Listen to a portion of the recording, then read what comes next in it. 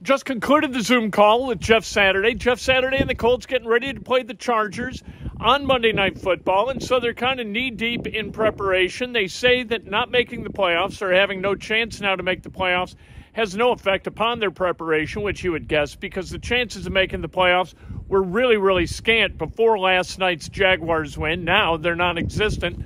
Saturday did say some interesting things. We learned a couple of things. Number one is that Matt Ryan is not going to be the backup for Nick Foles on Monday night. It's going to be Sam Ehlinger. And we learned about the dispatching of Ifeadi Odenigbo. Ifeadi did something. We don't know what, but we know what it wasn't. All right, everybody. Obviously, I won't see you guys again before Christmas. So Merry Christmas. Happy holidays to everybody. Hope you enjoy the time with your families. We'll be cranking it up Monday. So enjoy the time you get. I know I'm looking forward to hanging with my family some, so hope you guys do the same. All right, we'll start with James Boyd. Jeff, have you decided who will start at running back for against the Chargers, or is that like a game time type of thing? No, it'll be a game time. We're still working through. We got another day, so we haven't finalized what it's going to look like. I know we're going to rotate, James. So from our perspective, whoever runs out there first doesn't change much. We'll have rotation back there. So, but we'll continue to look at it and we'll make that. We probably won't make the decision really until we figure out what we're going to do on Monday. Joel Erickson. Jeff, earlier this week, you guys released Ifeadi Odenigbo. What went into that? It felt like he was a pretty consistent member of the rotation on defensive line. Yeah, I'm not going to get into, what goes into that. It was just for the, we felt like for the best of our team, that was a decision we needed to make. And so we made it, but not getting into the details of why. Kevin Bowen. Jeff, who's going to be the backup to Nick on Monday? Sam's going to be the backup, and we're going to go with Nick and Sam, and then we'll play it, week to week as we go forward. But that's where we're going to go this week. Mike Chappell. Jeff, the fact that Nick will have practiced 3 times, I guess, with the ones, does it impact how you maybe approach things? I mean, he even said that he's looking forward to throwing with the ones. Or do you think he's a veteran enough that he's going to be able to just kind of operate as he should? Well, I mean, Chap. I mean, this guy, this is what he's done for the majority of his career, right? And so he knows how to handle it. He knows how to get in and make adjustments and make himself feel at home with the guys. And to his point, he hasn't done much with the ones, but worked well this week. It feels like he brings a lot of energy and leadership. And so, from his perspective, this is old hat for him, and hopefully he'll have as much success with us as he has in other places and lead these guys to a win. Greg Doyle. Jeff, I'm going to assume that 5-9's release has something to do with what happened in the Vikings game, unless you say otherwise. And if that's the case, and that's what I believe, Grover Stewart he didn't say anything afterwards. 5-9 talked, and maybe that hurt him. But Grover he should have been flagged too. What do you think about what Grover did? And just no, Greg, that's not that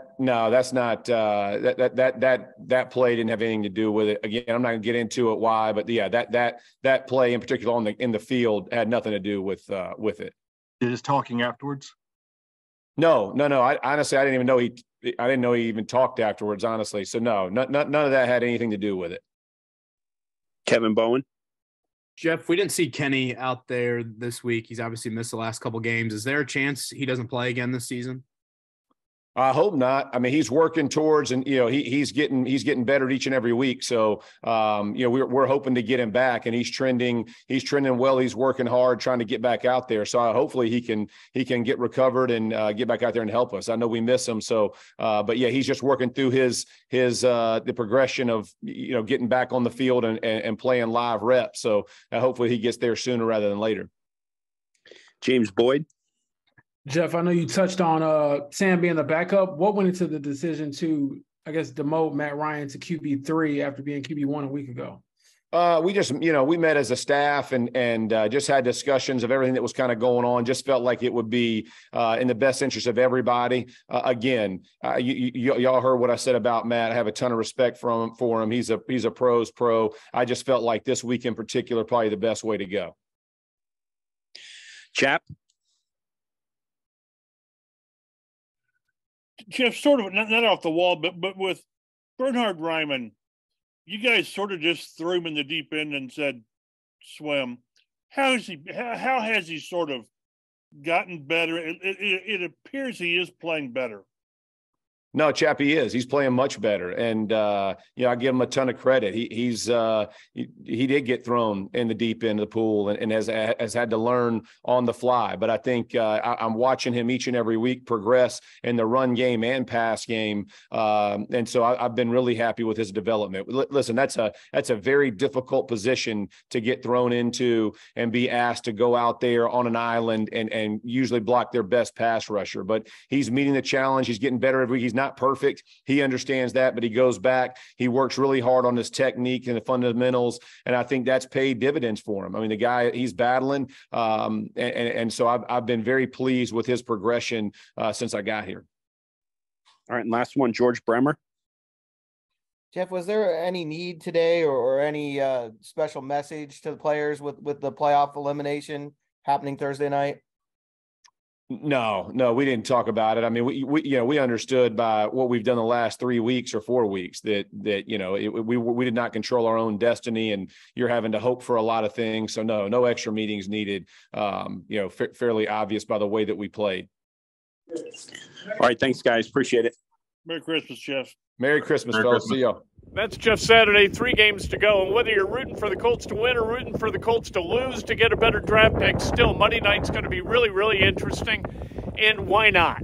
Look, the draft comes in about 4 months. We got plenty of time to worry about the draft. Let's worry about the Colts right now. Let's root for them to win, because hell's bells, it's more fun to win than lose, right? And by the way, if this guy on the road, you should stay off the road. It's very dangerous. I went to the Kroger earlier, and I almost slid right at the intersection of Fall Creek and 79th. Almost slid right through the intersection. I was going about 10 miles an hour. That will cause a disruption in your digestive tract. That's exactly what happened to me. We'll talk to you inside Indiana Sports Now, coming up in a couple hours. And then tonight, after IU wins against Kennesaw State, we're going to talk to you about that too. Can't wait. And we'll do it from inside because it's really bone-chilling cold out here. -2 with this wind. That ain't no joke.